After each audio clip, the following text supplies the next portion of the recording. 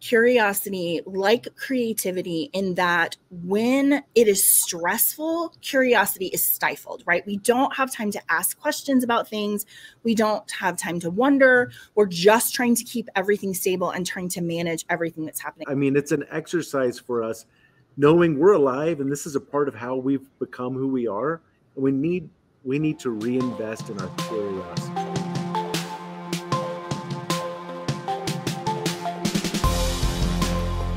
Hello, everybody. You have joined us for another episode of Cap and Gown.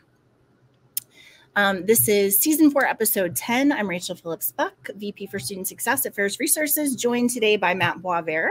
Hey, Matt. Hi, Rachel.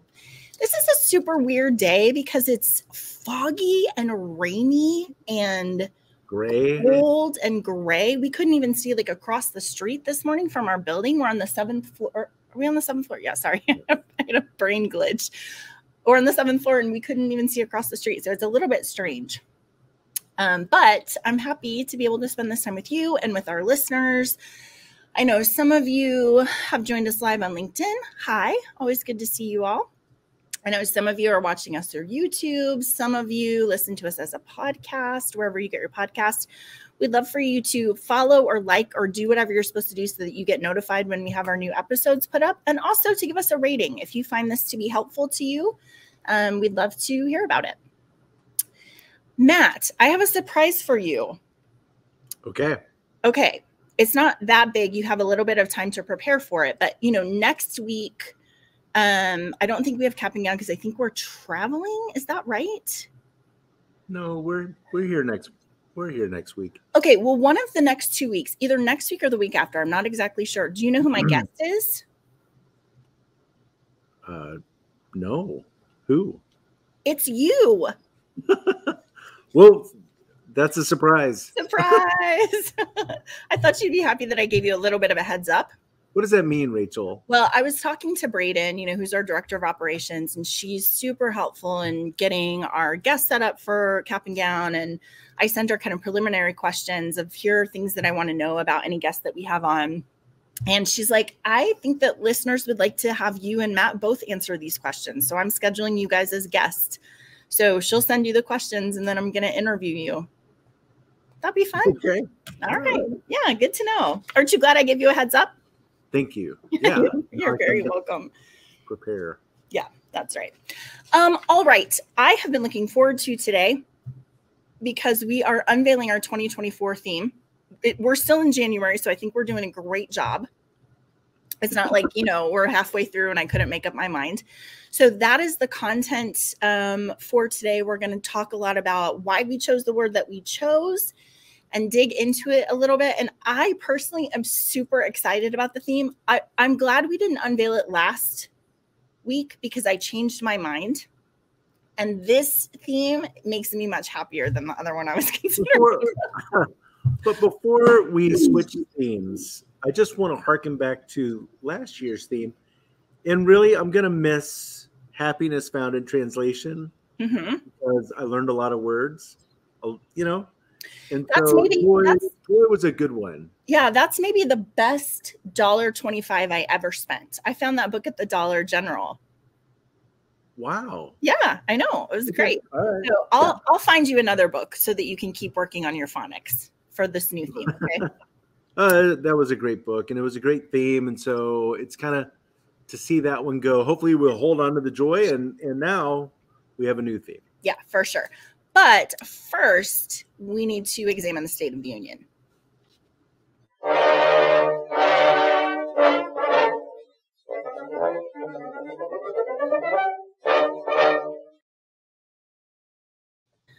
All right, the first 2 articles I'm going to pop up for you. They're Wall Street Journal articles. I'm not going to review them because they are so... I think you just have to read them. So the first one is called Why Americans Have Lost Faith in the Value of College. 3 generations of college for all in the U.S.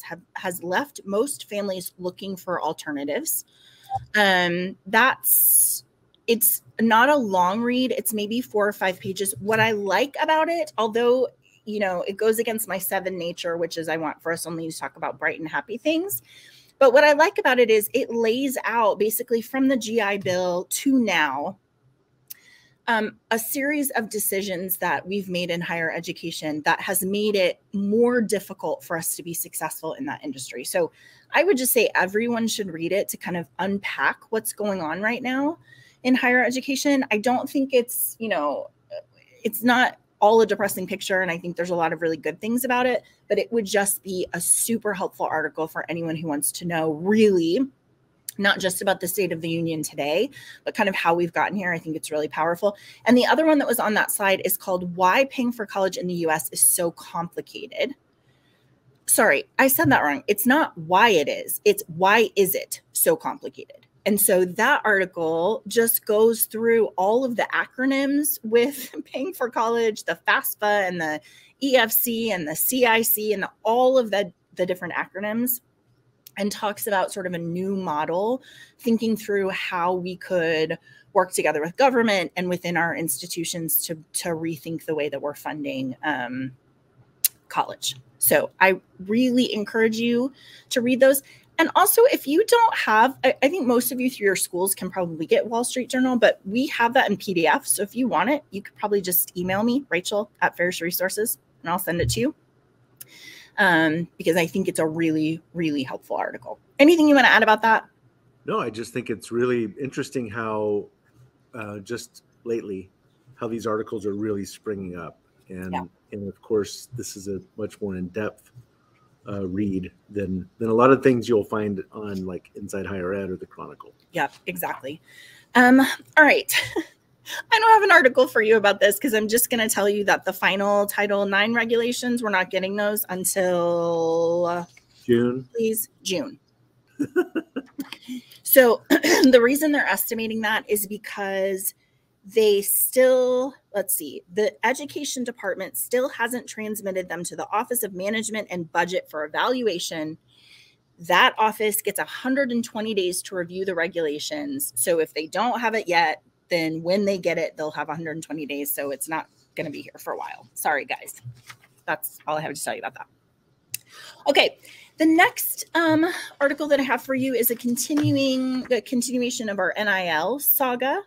This one, though, is really interesting. This article talks about, like, it's not just chit-chatting anymore about the NIL. This is actually, there's a couple of bills in front of the House subcommittee around how we're going to regulate the NIL. This article refers to it as the Wild West of college sports right now, which I was thinking, you know, there's going to be a subgroup of college students who played sports between 2021 and 2024 when the bill for, or this idea of NIL first got passed, and now they've started to regulate it, who really are living in the wild west of NIL, right? Like there's not a lot of rules. There's a lot of money getting thrown around.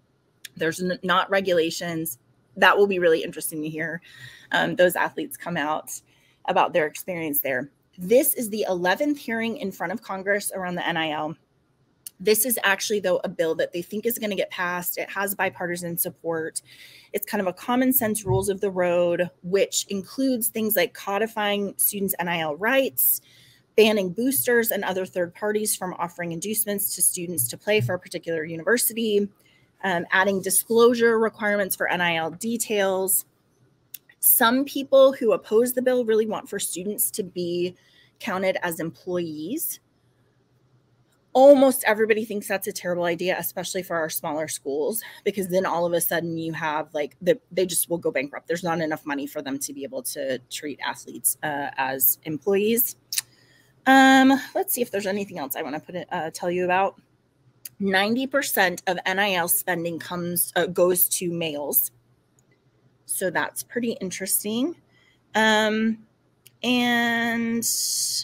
the NCAA, okay, 2 more things I want to tell you. The first is they want to create a new independent non-governmental organization led by 21 congressional appointees to oversee the NIL process. So that's interesting. We need to have more oversight. Also, the NCAA is pretty mad about it because they're like, wait, we're in charge of all of this. What are you doing? And the NCAA is getting most of what they've asked for, except that they are not going to have an antitrust exemption, which they really wanted so that they couldn't get in legal trouble. I bet. Anyway, pretty interesting. I think it's, yeah, and this makes sense. You have 3 years of kind of watching all the different ways that different universities and states have handled this.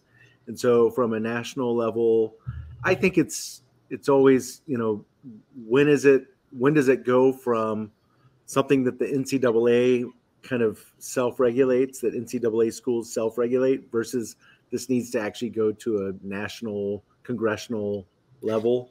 Yeah, because Matt, remember a really big issue of this was that states were doing this differently. So this federal legislation is going to preempt whatever your state rules around this are and say, like, no, we have to level the playing field for everybody, which especially when you talk about big football schools, like where the big money is, that's going to be super important that everyone's playing by the same rules, right? In this article, Rachel, do they calculate how many hours a football player would become, like how many hours a week a football player works? Well, they did have, let me see if I can find it. They did have a football player who actually testified and said he really wanted to be considered an employee. Let's see. Sorry. Yeah, don't ask me. No. This is what it says. It didn't calculate. This is what it says. Chase Griffin, a senior quarterback at the University of California, Los Angeles, disagreed on the question of whether student athletes should be considered employees. Quote, based on the number of time, effort, and hours we operate as employees currently. So some quantitative statistics there would have been helpful, but they work hard and a lot. What they said. Yeah. Well, yeah. I mean, in that context, if you think about every football player at a small school being counted as an employee, that could be very expensive. And maybe change some recruiting strategies. Well, and not just that, but if they are counted as employees, they can go on strike, which the NCAA really doesn't want. So that's another thing to think about. All right. In continued AI consideration, I'm pretty happy about this because university librarians are the ones who are like, hey, campus, we've got to figure out what we're going to do about AI. And I trust them. You know what I mean? They're not like, I love librarians. I know. I want them to be in charge of actually a lot of things. There was just a survey that came out of the Association of College and Research Libraries, 605 respondents, who said, we have to help our faculty figure out what to do about this AI intelligence piece, specifically around the ethics and the privacy concerns. Only 3% of them said they had a very high understanding of AI tools, which is really interesting, right? We talked about this last week where it's like we're in that place where nobody really knows a lot about what's going on. They said they're fielding questions from faculty and they need training about things like ethics, how to troubleshoot what's going on with them. Those findings were like, here's 7 things that you need to focus on, of 3 of which: identifying and evaluating AI use cases, critically assessing AI quality, biases, and ethics, and recognizing data privacy and security issues, which I love. I just read a whole paper on librarians and their security and data privacy issues, because you can imagine, like, if you know what people are checking out, you know a lot about them. And so there's like this whole tenet of being a librarian, which is like, we keep your information very secure and we don't use it for anything other than to keep track of the book that you have and the book that you've brought back, right? Like no data mining for librarians. Isn't that interesting? Yeah. It's an interesting, I mean, so who's going to get them caught up on all the things they need to know about AI? Because my guess is that those who are putting out powerful AI don't want the librarians to be. Yeah, but Matt, this is what's so good about librarians. They know how to do research. Like, they're learners. They're like, we're going to figure this stuff out. So I'm thrilled. I think it's going to be great. We need to find a librarian and get them on to help us make sense of all this.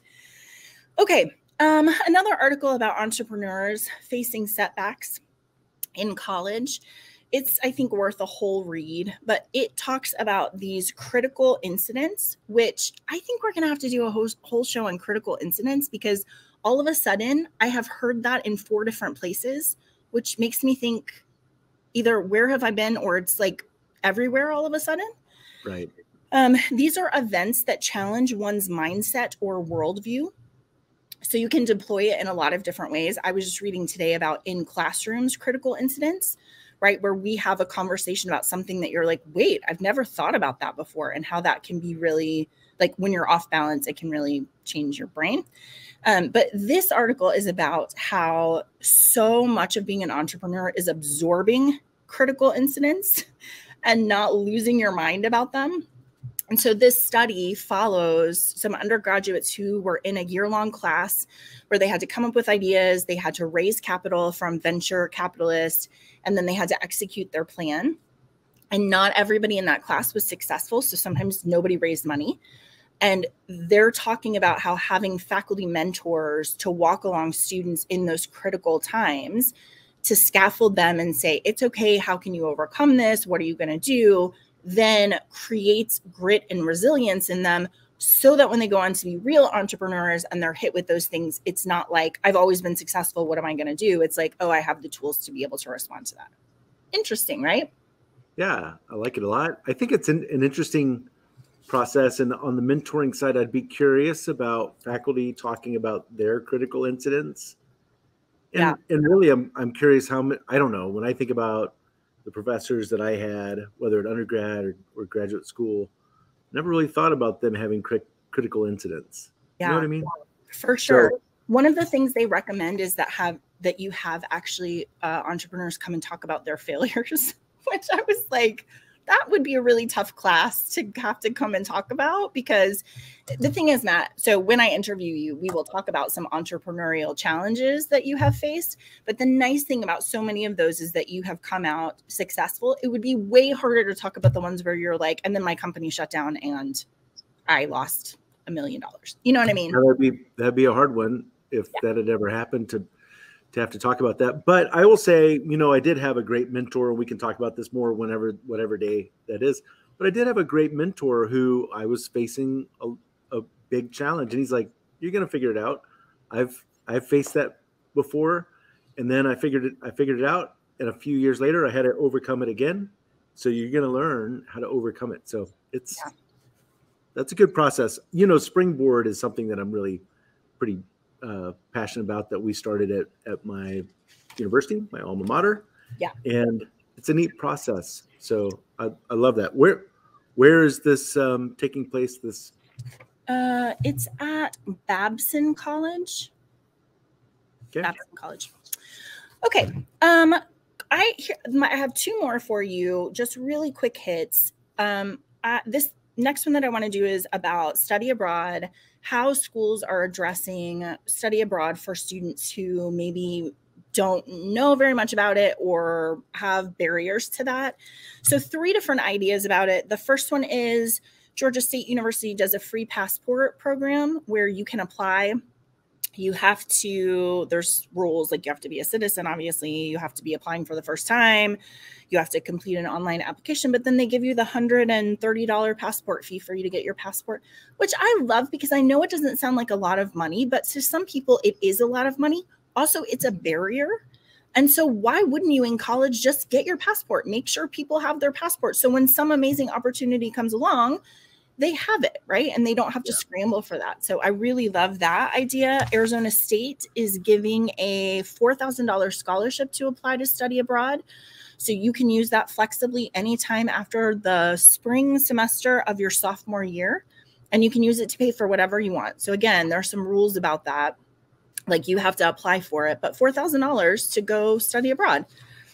And then one more, University of Memphis has a initiative through TRIO, or Hooks Institute of African American Male Initiative, where they get $2,000 scholarship that they can apply to their passport and to airfare. So TRIO, remember, is national. So they're like, we don't care what study abroad you go to, but it has to be in Memphis, because that's where this initiative is coming out of, and we'll give you $2,000 toward that. So I love it. It's not a lot of money, Delta actually, I think at Arizona State is the one that's funding that, giving scholarships for that. And it's just a really quick hit, remove a barrier from somebody having a great experience, which your son has just come back from a different person, right? Yeah. So two things that I just wanted to comment on. One for $140 or whatever it is to get your passport. What a gift. Yeah. And it actually changes your mentality. Yes. It can change a student's mindset to have this now ability to go almost anywhere around the world with this passport. That's really powerful, and it's so low cost to encourage your students. Don't you think alumni would do that? If you sent alumni like, hey, do you want to give to our scholarship fund for students to get their passport? Do you think alumni would love that? Yeah, it's so low cost. Yeah. So, and I think as far as like goodwill for a student to have positive feelings toward their institution, that's a great one. Yeah. Now, study abroad is a huge experience, and everyone that I've talked to, whose kids went to ACU or did a study abroad program like my son, and they're like, why didn't I do that? It was such a transforming experience for them. Study abroad just is. There's so many things that you can learn from that. And so, yeah, my son coming back after a semester doing study abroad, he's a different person. Super motivated. Skills, right? Yeah. Yeah. It's great. Super exciting. All right. Last one, George Mason University has a program called Mason Chooses Kindness. This is where they just are intentional about modeling and showing kindness to each other, which I love. This is like a tenet of my parenting. Like, be kind to people, right? You have no idea what's happening with them. Be kind. So they actually picked this as a theme for 2021. And then the pandemic hit and they were like, oh my gosh, this is like how we want to live. We don't just want it to be a one-time thing. We want it to be all the time. So they have 3 basic things that they do. They have like a toolkit where they teach people about kindness.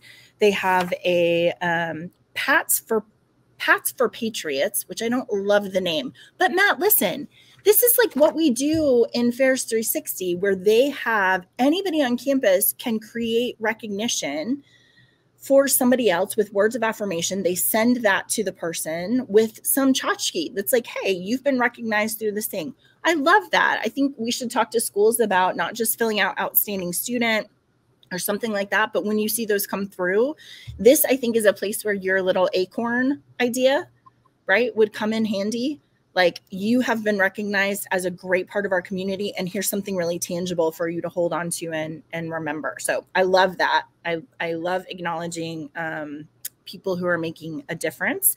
And then they also have kindness ambassador roles, which are people who are just have applied and have been trained, and they're not looking at huge things, right? Like, they're talking about writing notes to other people on campus or holding the door open, or like just little ways to be kind to other people and generous to them, and talk about changing a community and culture.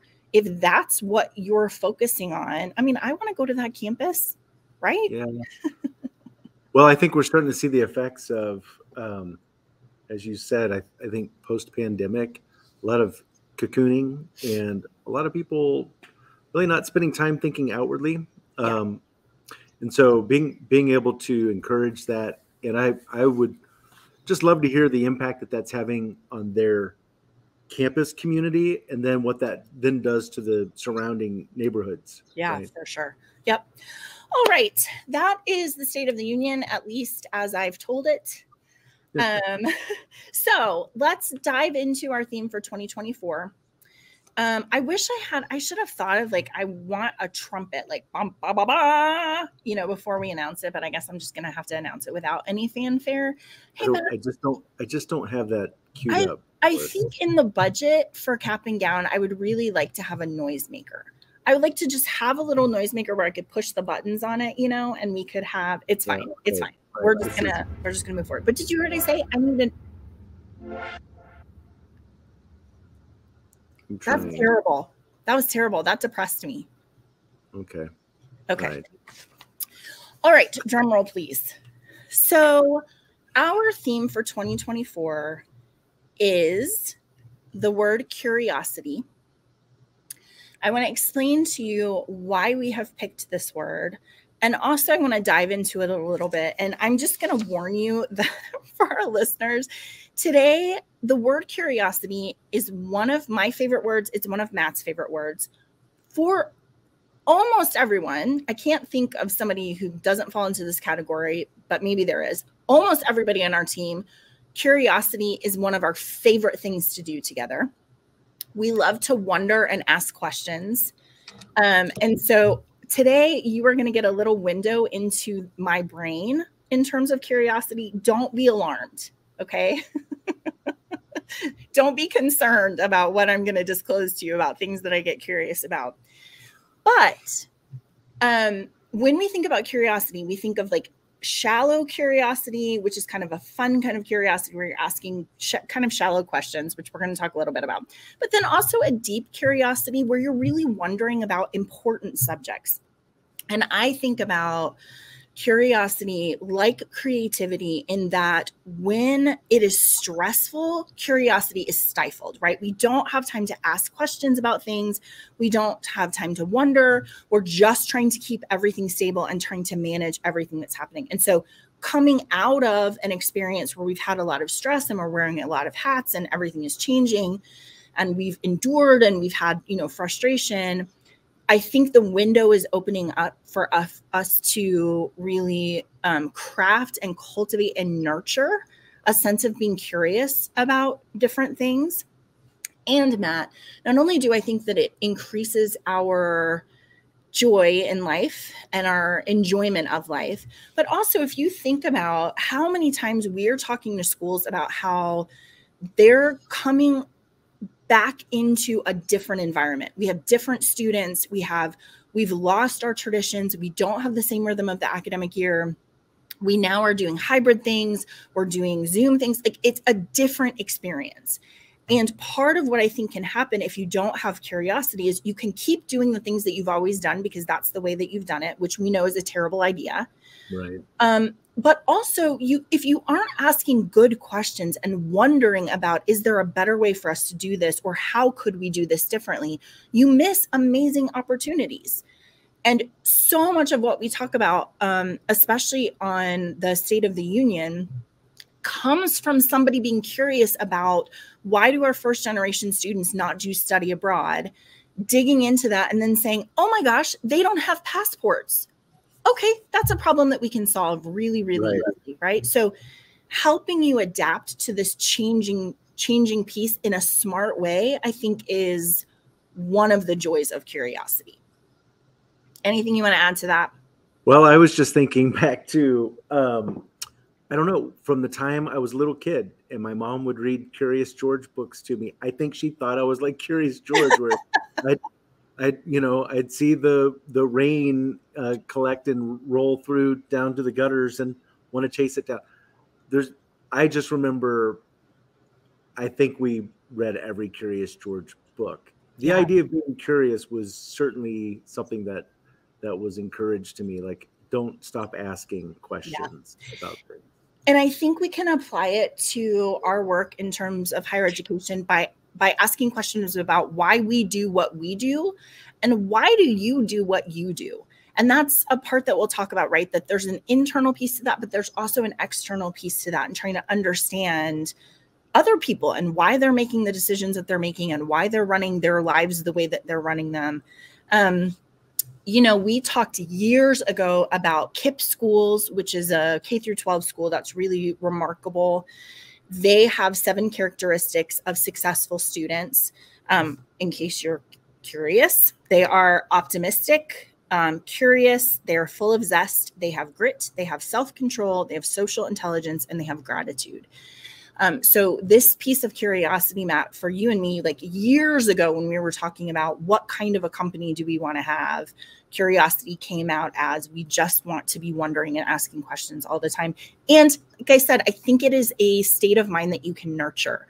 So some people are naturally like that, and some people have to learn how to be like that. And we have a year to do it. So I think it's going to be fun to kind of guide through that piece. Okay, so let's start with my favorite, which is shallow curiosity. Shallow curiosity is where you just ask questions about things that occur to you. So I wonder why this, or what's happening there, or what's going right. Just, it's not like a deep dive, although sometimes it turns into that. But these are the questions that you Google because you just want to know. I was riding in the car with somebody the other day and they said, well, I wonder what, I don't even remember what it was. Like, I wonder how many Cokes they sell in the United States in a year. And I was driving and the person said that and then didn't Google it. And I was like, wait, we could know that, which, you know, I say all the time. Wait, that's something that we could know. Google, could you Google that, please? Because now I'm just going to wonder about it instead of actually having an answer to it. So, okay. So I would like to let you into my brain, although you are in on some of these Google searches. Okay. So I just looked over the past year, past year, 2024. What are some things that I have Googled? Okay. Seashoo, the word seashoo in Finnish, what does it mean? Which is your fault because you came in, and said, I don't know how you heard that word. Was it a movie that you watched? Is that what you said? Or you just heard it somewhere? There's a movie by that title on Amazon. SISU. What does it mean in Finnish? In case you're curious, it means determination in like the most extreme fundamental way. So this article that we read was like, it is core to Finnish cultural identity, right? So you guys can Google it. There's a lot to say about it. We don't have time, but they would just say like, it's hard to translate what exactly this means, but it is like in the face of adversity, like determination beyond any fear. Yeah. Okay. The next thing that I Googled was, who was the tallest man? How tall was he? I forget his name, Woodrow or something Woodrow, I think, but he was 8'11". So there you go. Next, I Googled, what is the best frozen dinner? What'd you discover? Amy's green enchiladas is the best, is the most award-winning frozen dinner. So there you go. Oh, Rachel Elam's with us and she just chatted true. So it must be true. Now you know. Okay. I also Googled the movie Whale Rider, which, have you seen that movie? I have not. Okay. I Googled it because I was reading an article that said Moana was loosely based on Whale Rider. And so I was wondering like what it was about. And now I have to watch it. It looks amazing. Okay, sorry, just a couple more. I'm just giving you examples of shallow curiosity, okay? All the different places your brain might take you. Yes, exactly. All right, I Googled Enneagram types as animals. What's your animal? My Enneagram type is 7. My animal is butterfly. 3 is a chameleon. 1 is a bee. Let's see if I remember any other ones. 6 is a deer. I don't remember the other ones because I don't have people super close. Oh, Z is a 2 and she's an elephant. Rebecca's a 2. So anyway, okay. It's interesting. 2 more for you. What is a rhizome?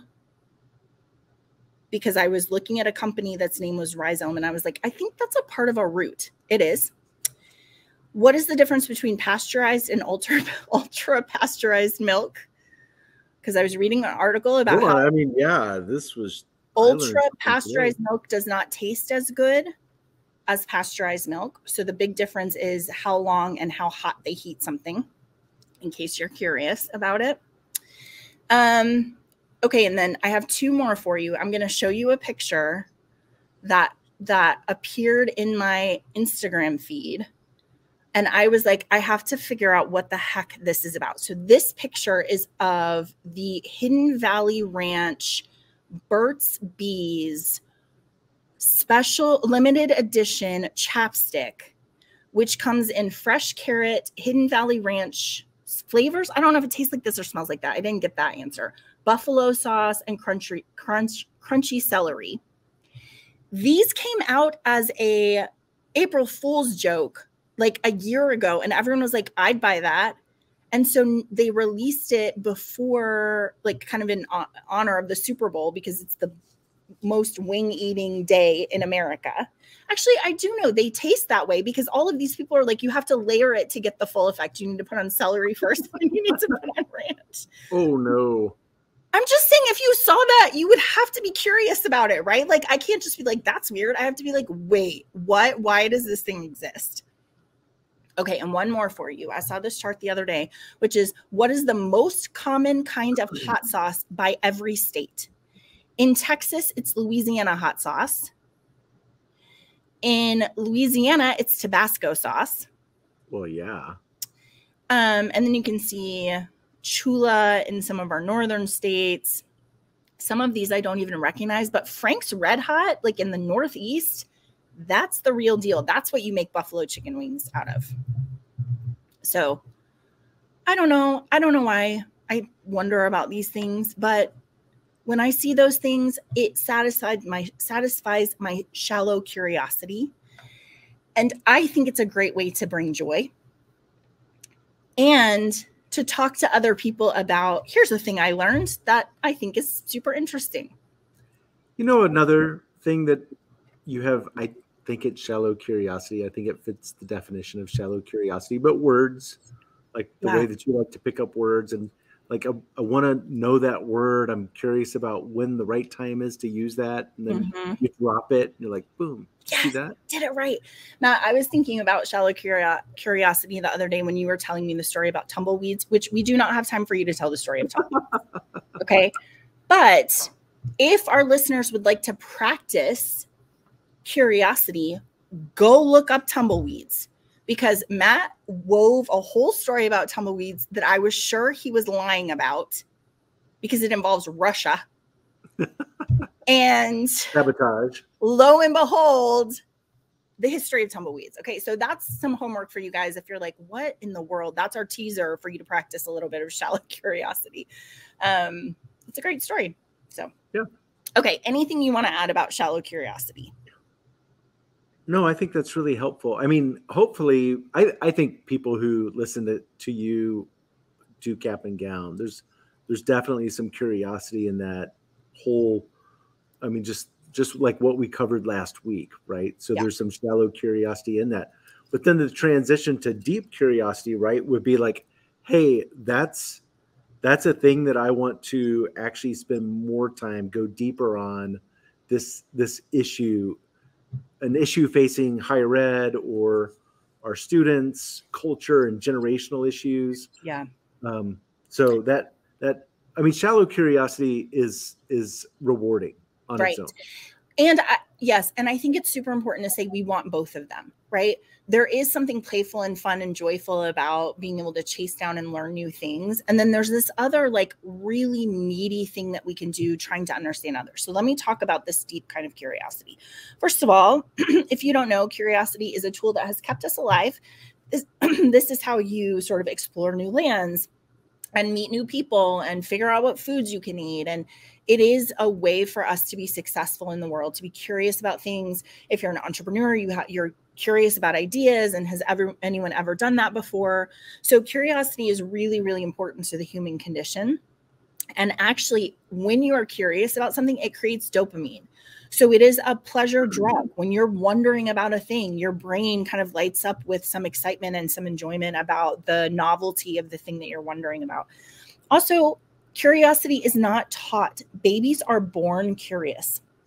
In fact, I was reading the other day that in a lot of schools, and I think maybe it is in Norway, they have signs that say children are scientists, because they are so curious about everything, because they're trying to learn the way the world works. And there's some sadness that as we get older, we just kind of are like, I'm not going to wonder anymore. I'm too busy. I have things to do. But it is something that children are born with. They will stare at an unfamiliar scene longer than something they've seen before, because it sparks that curiosity. It makes them feel good to wonder about things. So it's interesting that it's not a taught thing, although it can be a nurtured thing, right? You can practice that in your life. I mean, just being around little kids and what's that? What's that? What's that? Why? right? Yes. I mean, but the endless what's that is, yeah, when you see a little kid like Aiden, my oldest, he was super curious. And today I can still see that light of, fortunately, he still has that desire to learn, and just he's curious about a lot of things. But from a young age, just watching him be curious about how a doorknob worked, how did this, and back and forth, and he'd study it. It's a pretty neat thing. And like you said, I mean, it's an exercise for us, knowing we're alive and this is a part of how we've become who we are. And we need to reinvest in our curiosity, right? For sure. Yeah, it is meaning making, right? It is the quest to understand why and how and who, and to not just sort of blindly walk through your day because you're overwhelmed and stressed and you're like, I don't care about any of it. Like, I'm just trying to get the groceries and fix dinner, you know? So I love that idea of cultivating curiosity. So the book that we're going to talk about, at least for this semester, I don't know if it's going to take us the whole year, and I've got a bookshelf full of books about curiosity that we can talk about, but the book we're going to talk about today is called, or this semester is called Seek: How Curiosity Can Transform Your Life and Change the World. And so Scott talks in this book about deep curiosity, and there are three sort of applications or maybe channels of deep curiosity that I want to unpack for you. The first one is an inward deep curiosity. So this is where, like, in a very basic level, we're like, am I hungry? Am I tired? How do I want to spend my time? Right. But there's also these things about, like, who am I and how am I gifted and what makes me come alive and how do I want to be in the world, and how am I in the world? How do I make sense of my preferences and how I treat people and what I do and those sorts of things? It is an inward spotlight to understand who you are. And this sometimes is a curiosity that is deprioritized for adults.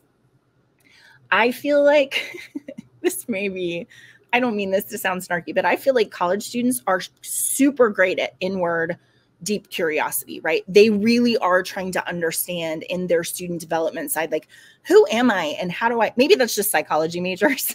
Maybe when I was in college, I was just surrounded by psychology majors and that's all we did. Just wonder about why am I the way that I am, right?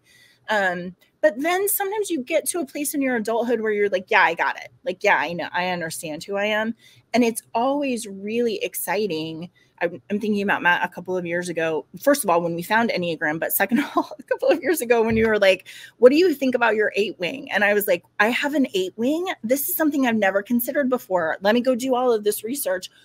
That is a revelation to me. It's going to change the way that I think about myself and the way that I am in a room and like all of that kind of stuff.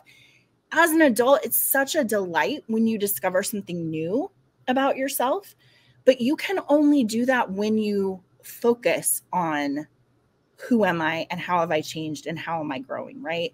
And a lot of times we're like, oh yeah, I know who I am. I'm kind of done with that piece.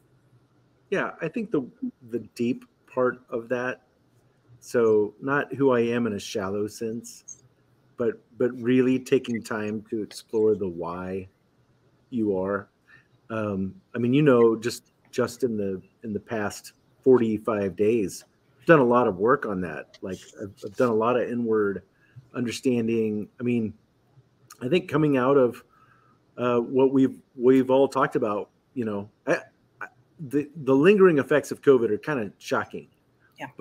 But to be at a place where you really start to get to what's happening and what's behind that, what are the motives to get out of that, and like what are the things that bring me, so going back to last year's theme, but what bring me joy, what are the things that bring me joy, and how can I get back into those things? So that inward piece, inward curiosity, I think brings you back to life. Yeah, it for really, sure. really does. For sure. So the next piece is outward curiosity. And this is when we wonder about other people. We think about our relationships, right? How I want to feel in a relationship. We think about the news. We think about just others, just applying that curiosity to community and to people. this is a huge thing in counseling, right? If you think about outward curiosity in counseling, it is what we are doing. We are not in counseling trying to solve problems. We're just wondering. We're wondering why you're making those decisions. We're wondering why you feel that way. We're wondering what's the next thing you're going to do. And we're wondering if you do this thing, what's going to happen next. And so for outward curiosity, we talk about unconditional positive regard. It's showing up in a space with somebody and just creating room to say, help me understand. I assume you're doing that for a real reason that makes sense to you. Help me understand why you're doing those things, right? And I think in that space, you and I have been talking a lot about the sort of attribution to the other instead of attribution to self. So if you are only curious inward, you become a narcissist, right? Because you're always only thinking about, well, I wonder why that made me feel that way. And I wonder why I got angry about that. And I wonder why blah, blah, blah. Instead of being like, hey, there's another person and they live in their space and they have a whole inner life too. And you can wonder about why they said that or why they did that without it being something that you have to take on and be like, I'm responsible for this thing. Does that make sense? It does. I mean, I think right now is a pretty great time to have some outward curiosity, some deep outward curiosity. I don't know. I think there's a lot of examples that have nothing to do with you, right? Yeah. So, I mean, that you could really separate yourself and explore. And I think, so I'm looking at it from, as we've talked a lot about what's going on kind of outward, thinking about universities, but then just here we are, 2024, we have a new election cycle coming up, and looking at some of the things that are happening in that. And there's a lot to be curious about in that as well, like. Yeah, I was just thinking about in terms of, so I took a whole trip there about kind of a leadership position and how so many times when you have outward curiosity, it solves the problem of I'm right and I'm trying to convince you you're wrong and I'm trying to tell you the way that it is. And instead be like, I don't know, maybe you have a different perspective that I would like to understand and actually would change the way that I feel about that thing, right? So it's, again, move your chair, why don't you? You don't know how to move your chair unless you're outwardly curious about why is that so important to you, or why are you saying that, or what is the value? So we're not looking for a position. What is your position? We're looking for what do you value in that, right? What is important to you in that, which I think is really powerful. I love, so we watch the behavior panel a few, occasionally. And one of the guys, Mark Bowden, he says one of his first things he does is he says, take your assumptions, all the things that you're assuming about this person or this case, take all of your assumptions and just put them over here on the shelf and then watch it cleanly. Watch it from a perspective that doesn't include you and all of what you've brought to the table, your assumptions on it. Then you have a clearer understanding of what's happening or ability to watch what's happening. Yeah. I think that's really powerful when we think about all of these things. For sure. The curiosity instead of the, I know why. I already know why. So I'm just going to go from that instead being like, help me understand why, right? Okay. So inward, outward. Let me say one more thing about outward. I think over this year, it's going to be really helpful as we are adjusting to kind of a new normal in higher education to have that attitude with our students, with our colleagues, with our bosses, to wonder about what's going on with them and for them and what they need and how we can show up for them. Because that's how we can shape sort of a new way of being with each other in the year to come. Okay. The last piece of deep curiosity is called beyond. And beyond is, if you're a person of faith, these are where you're asking questions about God and about, your purpose and about what happens to you after you die. But really any sort of beyond curiosity is just bigger than you. So Matt, I've been wrestling with Joseph Campbell and his monomyth and like how myths across the globe try to explain our creation and all of that kind of stuff. And even if you're not a person of faith, that idea of how do humans wrestle with How did we get here? What am I supposed to do, right? What are my connections to community? That would be curiosity about the beyond. And that beyond, what does it mean to be human? How do I show up as a person in the world? You know, when I was doing career counseling, it was always, where do your gifts impact the world, right? How can you use those things to make the world better? And that's the kind of curiosity that we're thinking about with this beyond piece. What I love about the beyond, so, you know, for me, I love exploring the future. Where does this go? And I also love looking at the past. So just like ancient past, trying to understand that. And then coming up through, you know, there's just so much to learn there. But thinking about being curious about the future. So when we look at it, so when I'm listening to State of the Union, as you're breaking down all of these things, it is, where does this take us 10 years from now? Where will we be with NIL in 10 years? Yeah. What do we expect to happen with the influence of and changes of Title IX? Where do things like study abroad? What's the role of study abroad in our institutions? Not right now, but in the future. And I think beyond thinking, beyond curiosity, certainly is thinking about some beyond for us right now, but beyond in the future. Where will higher ed be? Where will the United States higher education system be in 30 years? Yeah, that's a big one. And I want to understand that. I'm curious about that, because then we can start doing what you always highlight, like Babson University is highlighting a thing. They're thinking, they're curious, and they're thinking beyond, and they're trying to make changes. Arizona State is doing a lot of that, right? Yeah. Yeah. But that comes from this beyond curiosity. And I think, so when all three of those pieces intersect, when we look inward, when we look outward, when we look beyond, when we're curious about those things, that's where we have a really rich curiosity. So an example of that would be inward curiosity about how the way my parents parented me made me, right? What are the things about me that I can point directly to the way Alan and Sharon raised me? And then outward, if I intersect that with, okay, well, what kind of a parent do I want to be? How do I want to treat my daughter? And then beyond, thinking about, what should parents do? How should parents act? What are truths about sort of an archetypal parent that we would say, these are the things a parent should provide, right? That's when you get that really rich understanding of those things as you have the intersection of the three. And Matt, we were talking about in higher education, this would be a really powerful exercise. Do you want to talk a little bit about kind of applying it in higher education? Well, I think so. If you just take exactly what you said, and the first piece is like how did I do college? What was my college experience? What was important to me?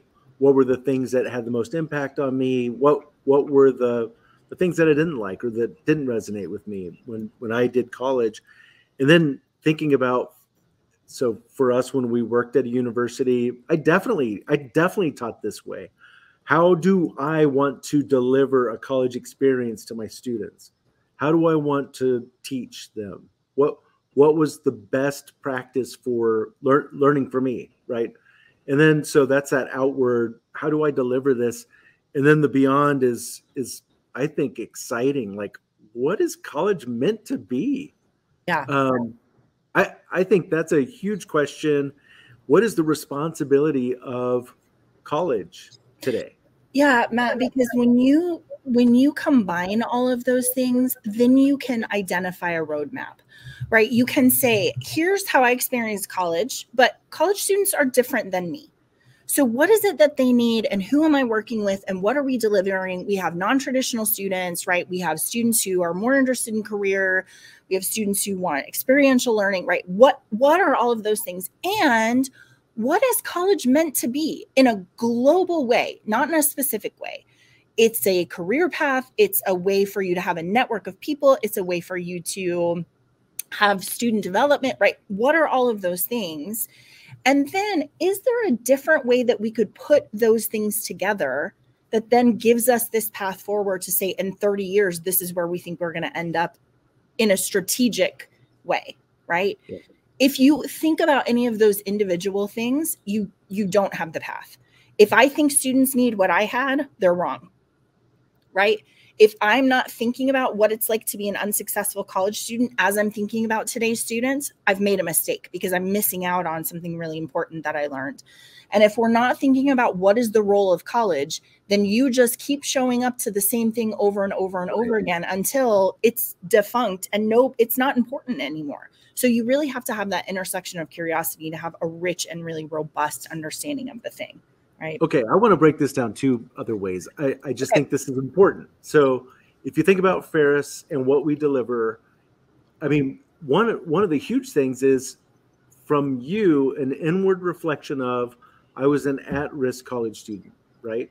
That is something that you have talked about and explored. There's some curiosity behind that. At the time, you didn't really fully understand it. Today, you have this very clear articulation of why you were an at-risk college student. Yes. But outwardly, how would an at-risk college student want to be talked to, seen, engaged, right? So that piece of this is my experience. I don't know all at-risk students, but outwardly, I know these are truths to that, right? And so then thinking about what is it meant to be to provide student success and engaging those students like me. I think that's a really powerful way of looking at it. The other one that I think about is like, you know me, I am wound tight on service delivery excellence in services, right? I've always been, I wouldn't say I was curious about service excellence. It was just an expectation. But I wanted to understand service excellence. So that inwardly, it's super important to me, but I want to understand how to deliver that. And then outwardly, man, that's what I want our company, our people to deliver to our clients and partners, right? Yeah. So sure. Understanding all of that and how you apply that. And so for our listeners, I think that for you, there's some inner truths that you can then apply and think about, and then think more broadly, like what is the impact that we could have if we apply this thing that's really important to me to our students or to I don't know. Well, overall, our colleagues at our institution. How can we make an impact? I think it's really interesting also to have it focused. So we're talking about higher education, but you can be really focused in what you're providing, right? That you can actually say, in the Career Center, here was my experience of the Career Center. Here's what our students need now. What is the purpose of the Career Center at our university? Is it to just have 5,000 jobs listed that every student can go look through? Or are there other elements there that we need to think about? So I think that you can be as focused with your curiosity in the intersection of these three, or as broad as you want to be. I wrote this down, Rachel, and I think this is really important. This may be just important to me, but as I'm reflecting on curiosity and these different things and thinking, again, going back to outward judgment, maybe you need to hear this. I'm not saying you do, but maybe one of our listeners needs to hear this as well, about inward judgment, taking all of those judgments. That's not curiosity. Right. A judgment is not curiosity. Again, what Mark Bowden's saying about put it on a shelf, all of your assumptions, all of your judgments, then you can be curious. Coming into a thing with judgment is not showing any curiosity. And I think that this is one of those things that's a real wrestle in our culture today, is a rush to judgment and not taking time to really be curious to understand these three pieces, inward, outward, and then the beyond. Yeah, that is making me think about, in counseling, we say, when you say, I will never do this thing, you've cursed yourself. Because what you do when you say, I will never do this thing, is that then you have taken the breadth of response and behavior away. Now, no matter how you respond to a thing, you for sure can't do this thing because you judged it to be bad. And unfortunately, there are times where maybe that thing is the right thing to do for this circumstance. And so it's interesting, the sort of locking down of your brain to be like, that's wrong, that's bad, I shouldn't, I won't, I don't like this about me, I don't like this about you, I don't like this about other people, then puts you in a position where you can't have this broader curiosity about what else could I do? Are there times where that's the right thing to do? Are there reasons why you are the way that you are, right? So I'm actually super excited about the cultivation of curiosity over the next year. I would challenge our listeners. I think a couple of things that you can do just to kind of start is, first of all, think about the last time that you got curious about something. What was it? I have self-disclosed all of my crazy shallow curiosities, but also think about your deep curiosities and the things that you wonder about. And recall that. And, you know, Matt, when we talk about career, we talk about flow. Like when you're wondering about things and you're working hard to understand and it's just out of your reach, there's something really, really rewarding about that. That's your dopamine going off when you're chasing, right? Something. Also, I would wonder about which of those three, inward, outward, beyond, comes most easily for you. So where is it easy for you to show up in curiosity? And then which one is a little bit more difficult for you, where you're like, yeah, I don't know that I spend a lot of my curiosity in that time. And that will be a nice way for you to say, this one is easy. And then this is one that maybe I need to work on a little bit. And then the last thing, which I really love, is just pick 3 things to wonder about. They can be totally made up. I told you, I was like, if I were going to pick 3 things, what would I wonder about? I would wonder about the most common girl's name in 2012 when my daughter was born. I have it written down. I looked it up. It is Sophia. Just wonder about a thing. It's a muscle that you can practice, shallow wondering. And then also in your work with your colleagues, you can wonder about some really deep things. So those are ways for us to cultivate curiosity and wondering. And we will do this book for the rest of the semester. We're going to talk about things like what gets in the way of curiosity. We're going to talk about the dive model of curiosity, limits of curiosity, and why curiosity can make you courageous. So I'm super excited to cover all of those things. Do you have any last words you want to add before we're done? No. Okay. So I got the schedule straight. Next week, I'm actually really excited. You're not on next week. Next week, Michael Burns from Mary Hardin Baylor is going to be on. He is one of our great partners. He has done tons of work in student conduct. He's super smart about the epic journey. So I've presented with him before, but that is going to be a really great interview. I'm excited for everyone to meet him. And then you are the week after that. So the week after, which is the 2 weeks later, 13th, our next show, February 13th, you'll be on. So put it on your calendar. All right, guys, we're excited to spend time with you. We hope that you have a curious rest of your week, and we look forward to seeing you again. Have a great day. Bye.